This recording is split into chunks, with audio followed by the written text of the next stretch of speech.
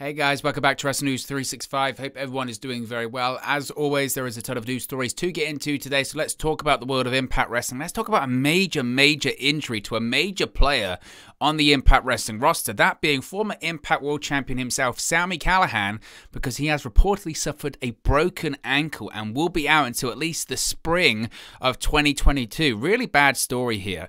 Now, Sami Callihan reportedly suffered a broken ankle at Saturday's Impact Wrestling television tapings and is expected to be out of action until next year. Now, there's no word yet right now at the time of recording as to how the injury occurred, but Callihan is reportedly undergoing surgery or already has had the operation. This is according to F4Wonline.com. Now, he is expected to be out of action until the spring of 2022. Now, Callihan, of course, worked the pre-taped Victory Road special on Saturday night, teaming with Eddie Edwards for a loss to Moose and W. Morrissey. Callihan and Edwards did not work Friday's Impact Wrestling television tapings, and we're still waiting right now on an update as to what happened to him at Saturday's tapings. Now, Callihan himself, at the time of recording right now, hasn't commented on the injury at the moment, but of course, once he does, we'll cover it here on the channel. There's going to be some really big Impact Wrestling videos coming up on the channel over the course of the next few days. And it's a real, once I heard this story yesterday, it sucks. I mean, that's just it. It absolutely sucks. Callihan re-signed with the company in December last year. He's an Impact Wrestling guy. I think he said so himself. He has no desires to go anywhere else. He's an Impact Wrestling guy through and through. He's been with the company for a long time. Former world champion. I mean, for me, it says at this point how much faith that Impact Wrestling has in Sami Callihan is that the spot that the company put him in for Slammiversary. And I wouldn't say critical. I thought that there could be bigger people to have a bigger match against Kenny Omega for the Impact World Championship earlier this year at Slammiversary, especially for a pillar event like Slammiversary that a lot of people are going to be watching. But I'm more than happy to say I was massively proved wrong in that event. And Sami Callihan and Kenny Omega delivered an absolutely terrific main event, no disqualification, whatever they've called it in the end. It was tremendous. And Callahan's just that guy that, you know, he might not be pretty on the eye, and he might not have the most refined pro wrestling ability in the ring in terms of, you know, arm drag, submission holds, etc. But my word is he's got charisma, and he's entertaining, and in the universe of Impact Wrestling, I don't want to say universe that much because it reminds me of WWE Universe, but in the world that is Impact Wrestling, on that broadcast, in the Impact Zone with that crowd, Sami Callihan's super over, and he's a big deal in the world of Impact, and it's a massive loss. Now, I don't know what they're going to do in terms of Callihan's presence on screen for the next however long it takes for him to return, because given that Sami's, you know, real ability arguably is his ability to talk and his ability to be a character and his ability to cut a promo, just because he suffered the broken ankle doesn't necessarily mean he has to be off of Impact Wrestling television. But, you know, a broken ankle, it's no joke. It's no joke. We don't know the severity of the break as well. We just don't know that much details around it. All that we know is he suffered a broken ankle. He's had surgery, and he's going to be out of action for a while. They're saying spring of next year. So when they say that, you think of March, April, May 2020. Certainly he's going to miss Bound for Glory, which again sucks because there's no doubt he'd have been majorly involved in that. Now, I think he's going to be in the main event or anything like that, but certainly going back to Vegas, there could have definitely been a possibility for another match against Ken Shamrock if that's something they're interested in pivoting to. There's lots of different things that they could have done with Sami Callihan, and I'm sure they did have plans for him because, again, he's a featured part of the show. He's a major part of the Impact Wrestling roster, and to see anyone go down with injury, let alone a featured guy like Sami Callihan, it really does suck. And again, I don't know what plans would have changed, but surely plans would have changed involving Callihan going into Bound for Glory. And now it looks like he's obviously going to miss Bound for Glory. The next major, well, there's a couple of major events he's probably going to miss now. He'll miss Bound for Glory. He'll miss Hard to Kill in January. The one after that would possibly be Rebellion in April. And that would be the time you would hope that maybe he can come back at that point, but it might be after that as well. And again, it really sucks because he is a real featured member of that Impact Wrestling roster, and he's a big part of the program. So again, I don't really know what they'll do going forward with him. I do think there is a possibility he could remain on television, not immediately, but I think he could return, say, to Impact Wrestling on Access TV broadcasting I don't know, a couple of months' time once he's able to travel. I certainly don't want people to be traveling right after surgery, right after injuries or anything like that. That's how really, really serious stuff happens. But there certainly could be a possibility that he could be involved. I mean, Sami Callihan's an entertaining guy. Why couldn't he have his own, I don't know, talk show segment? Or why couldn't he be, you know, the crazy guy in a wheelchair or something like that, man? You could do some really fun stuff. Like, imagine this. You could have Sami Callihan, who's got a broken ankle. He's in a wheelchair, and he can't do anything because he's in the wheelchair. And that's how you bring Ken Shamrock back. And Ken Shamrock was his enforcer anyway, but now he's legitimately his enforcer because Callihan can't do anything because he's got one leg. And then Ken Shamrock beats the hell out of people. That's entertaining. That's very, very entertaining. So there's certainly stuff they could do. But again, I think I do feel for him because he was doing arguably some of his best work. Certainly some of his best work that he's done in Impact Wrestling, with his feud with Kenny Omega and him being involved in major matches and major angles like he was over the summer. So it really does suck for him, and I do feel for him. So fingers crossed he can make a speedy recovery, but it does look like he's going to be out for a while. Now, before we move on to the next story here, spoiler warning, massive, massive spoiler warning about a name that did return at the latest Impact Wrestling television taping. So we'll give you a 5-second warning. 5, 4, 3, 2, 1. Okay, let's talk about it, because the Impact Wrestling television taping saw the return of former TNA original himself, Christopher Daniels. Yes, the AEW wrestler Christopher Daniels returned to Impact Wrestling for the first time since 2014. Yes, Daniels made his first Impact Wrestling appearance in over 7 years. Now, we had heard reports, Fightful Select, which of course is Fightful's Patreon service, had reported over the weekend that Daniels was backstage at the show. He was seen backstage at the show. Now, if you're not familiar, at the moment, Christopher Daniels, of course, not just being... He's more of a part-time wrestler at this point. He was doing the SCU tag team with Frankie Kazarian in AEW. Of course, they split up after they lost to the Young Bucks. Actually, Daniels actually suffered a really bad eye injury at the time. It was a cut above his eye, led to a black eye, and his eye was bloodshot red. I mean, as of like 2 or 3 weeks ago, it was still completely red. It was awful, awful injury. You could see from it fine, but it looked really, really gnarly. I don't know if it's recovered yet or not. Anyway, Daniels, in addition to wrestling sometimes, but very infrequently for AEW, actually works in the talent relations department. I don't know if he's the head of talent relations, but he's certainly heavily involved in the talent relations department for AEW. So he's very much involved behind the scenes, because I think he's like 51 or something like that. He was an older guy when he won the Ring of Honor World Championship. So, credit to him. Anyway, so there were reports that he was at the tapings in Nashville, Tennessee in Skyway Studios. Fightful Select first reported that as part of the ongoing working relationship that is between Impact Wrestling and AEW. That old forbidden door has led to another Impact Wrestling legend returning. So the scenario is, and I want to be careful how I say this because I don't want to give away too much, because even though we are talking about spoilers here, I don't want to say exactly, play by play as to what happened, because I still want to encourage people to watch the show. So essentially there was an angle whereby Josh Alexander was involved with Ace Austin. After the match, Ace Austin and Madman Fulton attacked Josh Alexander. Christian Cage comes out to try and make the save. They're brawling. It leads to Christopher Daniels returning to help out the good guys, and I think that's how they go off the air for one of the set of television tapings or for the episode that they were doing. So Daniels is back. I don't know, again, because I don't want to know. When we report things about spoilers here, I almost want to know as little as information as possible, whilst the ability to report the story, but also be surprised when I watch the show, if you know what I mean? Because I'm still a fan at the end of the day. So I want to try and toe that line between revealing just enough, but not too much. So I don't know at this point if Daniels did indeed work a match at the Impact Wrestling television tapings. He very well might have. He very well might have. I don't know. And I'm sure if he has, one, we'll either talk about it when it's on the episode of Impact Wrestling that happens, or if we get a report that he indeed did work the tapings, and that report comes out, then and I see it, then I'll have to talk about it. But Daniels being involved is great. I love this kind of stuff. It's like, Daniels, I mean, of all the names that have returned, whether it was Matt Hardy, who of course had a huge influence in Impact Wrestling's history, especially in the darker days, of really bringing that company back up, saving it essentially from going out of business because of his, the broken universe with Matt Hardy, his brother Jeff, and the whole Hardy family, the Hardy compound, etc. He came back. Then you had Christian Cage come back, who of course has got such a history of Impact Wrestling as well. He's now the world champion for the promotion. You had Frankie Kazarian come back at the last set of television tapings, which is great because Frankie's got such a history with the company as well. Multiple time X Division champion, a real staple of the X Division for all those years. And now Daniels coming back again. What a history he has with that. I mean, again, he really truly is a TNA original. Was there since the start.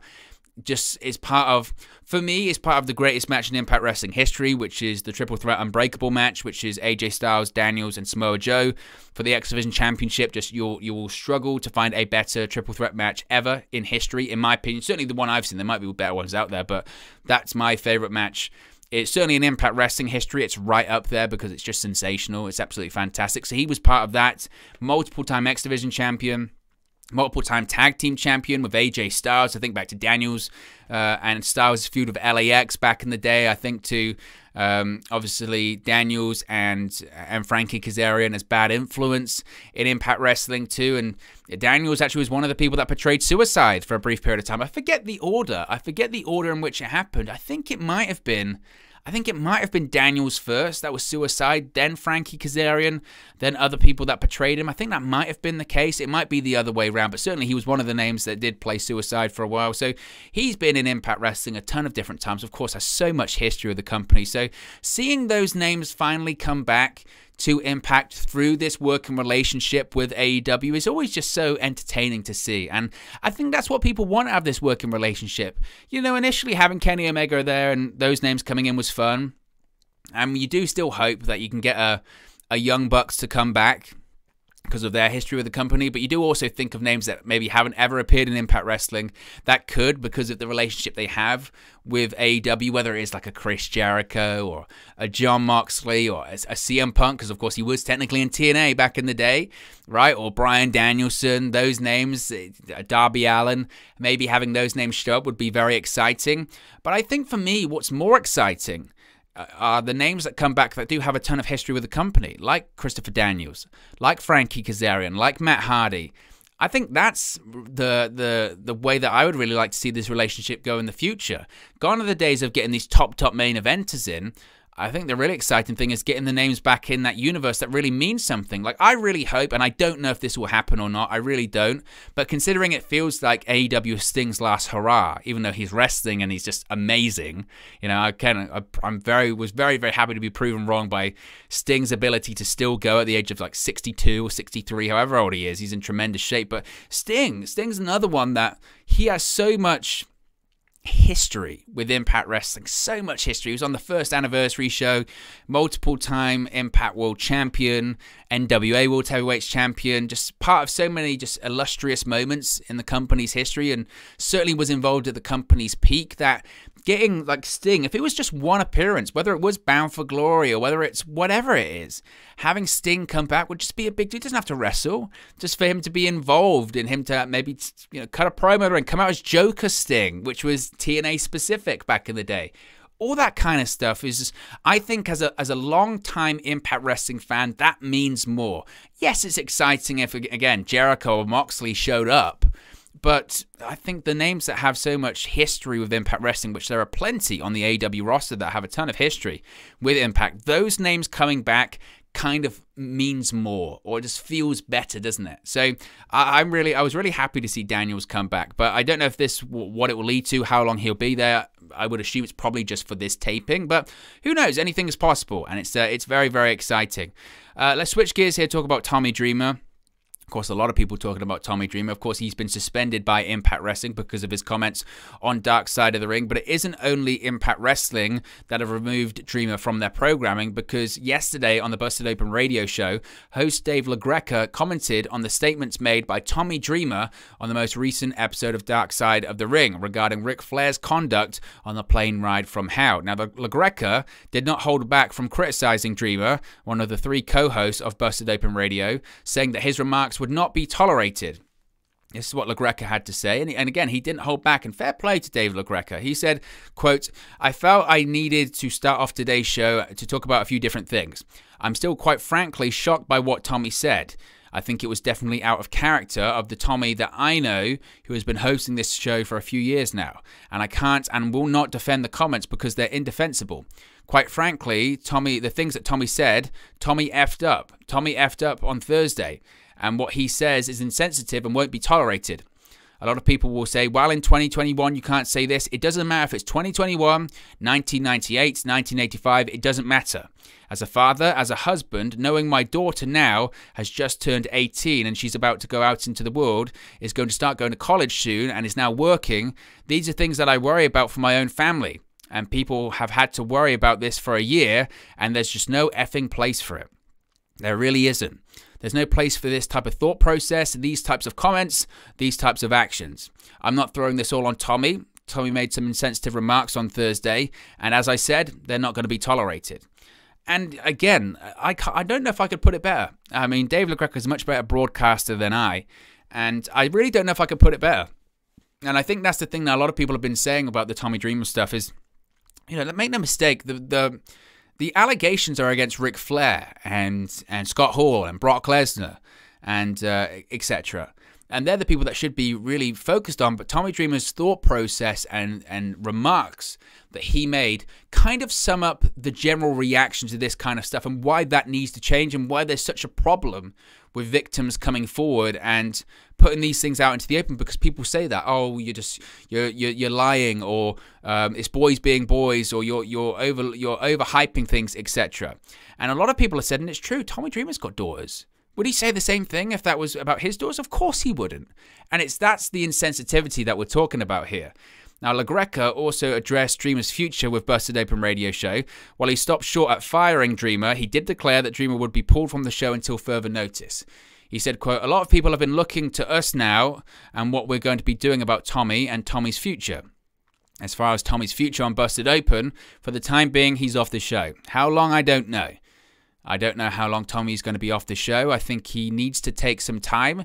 I think he needs some time to reflect and understand how his comments hurt, how his attitude hurt, and I don't know if you can put a timetable on that. So if you're looking for that, I don't have an answer. But for the time being, Tommy's going to be off Busted Open.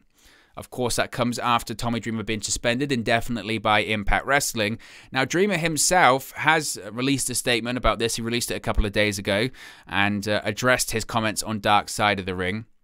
This is what Dreamer had to say on his Twitter account and social media pages. He said, quote, "Regarding my comments made on Dark Side of the Ring, it was never my intention to offend, hurt, or victim shame anyone. I understand my comments were insensitive and could trigger emotions in someone's own personal past. I do not condone sexual misconduct of any kind. I apologize to anyone I offended from the bottom of my heart. I am so sorry." Now, I've seen a lot of people react different ways to this. I've seen pro wrestlers such as Chris Jericho and others say forgiven, apology accepted, etc. I've seen some people say you're only saying this because people reacted badly and you don't feel sorry. And there's some people that are saying, I appreciate the apology, but you still said what you said. And I think I'm on the latter. I don't know. And the reason I say that is because it's not for me. It's not for me, and it's not for Chris Jericho, and it's not for other people to accept his apology.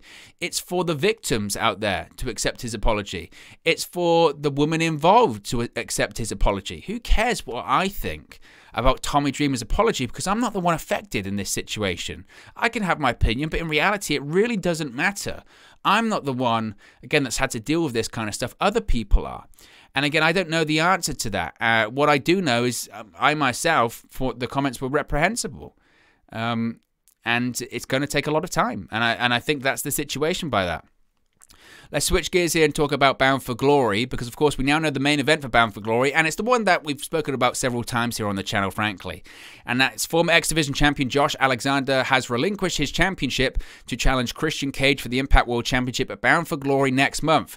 Now, this was following Cage's successful title defense against Ace Austin at Victory Road on Saturday. Alexander approached Cage in the ring. Alexander stated, "Bound for Glory, option C." I've mentioned this several times here on the channel, and proceeded to hold his X Division title high above his head, indicating he's surrendering his title for a chance to face Cage for his championship. Cage responded by throwing his title in the air as both men concluded the show with an intimidating stare down. Now, Josh Alexander arguably has had one of the best X Division title reigns in recent history. Some of the defenses he's had, whether they're Iron Man matches, guys from New Japan, guys from Impact Wrestling, big guys, small guys, Ultimate X matches, high-flying matches, he's done it all.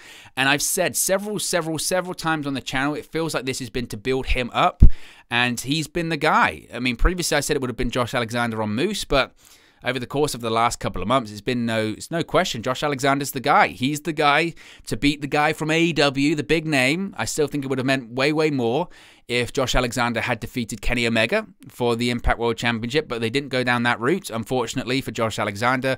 But hey, make no mistake, beating Christian Cage in the main event of Bound for Glory is still a big deal. And that's what he's going to do. He's going to beat Christian Cage, and he's going to become the Impact World Champion. He's very deserving. I think the X Division Championship reign has also been a dry run, essentially, to see how he could hold a title and what title reign he can do. And it's just tremendous. It really is tremendous. And I think he's more than deserving, and I think it's a great main event. It's a main event I'm very excited for. Two Canadians going against each other as well feels like a big deal, and it's just a very exciting time for Josh Alexander, and it's very deserved, and I'm already looking forward to Bound for Glory because it should be a great show with a great main event, and it looks like we're going to see a new Impact World Champion, so very exciting. Finally, I've seen a few comments recently on some of the videos asking me about Killer Kelly. What's going on with her? We'd heard previously that there was a lot of interest from Impact Wrestling for signing Killer Kelly. Well, Impact Wrestling reportedly remain interested in signing Killer Kelly. This is according to a report by Fightful Select. Now, Kelly worked for Impact Wrestling at the company's November 2020 tapings. She faced Kimberly in singles action before she teamed with Renee Michelle in the Knockouts Tag Team Title Tournament. Now, Kelly reportedly made a good impression at the time on Impact Wrestling officials, and Impact were immediately interested in signing her. Now, a number of things needed to be sorted out first before she could sign, and she was stuck in Portugal after returning home due to the US Embassy being closed for interviews because of the ongoing global pandemic.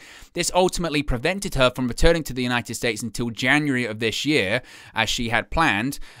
And she's only just returned to the United States now. Now, in an update onto her situation at the moment, Fightful Select noted that an Impact talent believes the promotion is still interested in signing Kelly, but there are still things that needed to be sorted out first before she can be working for the company. Although she is in the United States, she was not involved at Impact's television tapings on either Friday or Saturday. Again, she could have. I haven't seen a lot of the taping notes at the moment, but look, I think they are still interested in signing her. It's just a case of this whole visa thing and being stuck in different countries. It's the problem of travel in pro wrestling. If you're not, travel between countries during the pandemic has been very difficult. Unless you've got exemptions, which is athletes or, media, etc. It's very tough, and I think that's the problem for Killer Kelly. Again, I think she'll suit great in Impact Wrestling. She did when she was there previously, and I do expect Impact to sign her eventually. It's just this bureaucratic stuff that they've got to keep going through. But I do think they will sign her eventually. But look, guys, as always, this is just one man's opinion. What are your thoughts on all of these Impact Wrestling news stories we've spoken about today? Let me know your thoughts in the comment section below. I'll do my best to respond and reply to all of your comments. Really enjoy interacting with you guys, talking about Impact Wrestling, WWE, AEW, New Japan Pro Wrestling, all things pro wrestling here on the channel. So be sure to get involved in the community, drop a comment below. All opinions are welcome. If you have enjoyed this video, please do smash a like on the like button too. Really does help us out here on YouTube, got the rankings, and get into people's recommendation feeds if they haven't seen our videos previously. But most importantly, if you haven't already, please do subscribe to Wrestling News 365. You can do that by clicking the bottom right-hand corner of the screen right now. Or if you wait a few seconds, there'll be a subscribe button at the end of this video, along with another video for you to watch. Thank you very much for watching, listening, streaming, or have you come across this video today. And I'll speak to you again very soon. Hey guys, thank you for watching, listening, streaming, or however you come across this video today. Be sure to click on the video on the right there to watch our next video, or click the bottom there to subscribe, or the bottom right hand corner. Thank you very much, and I'll speak to you again very soon.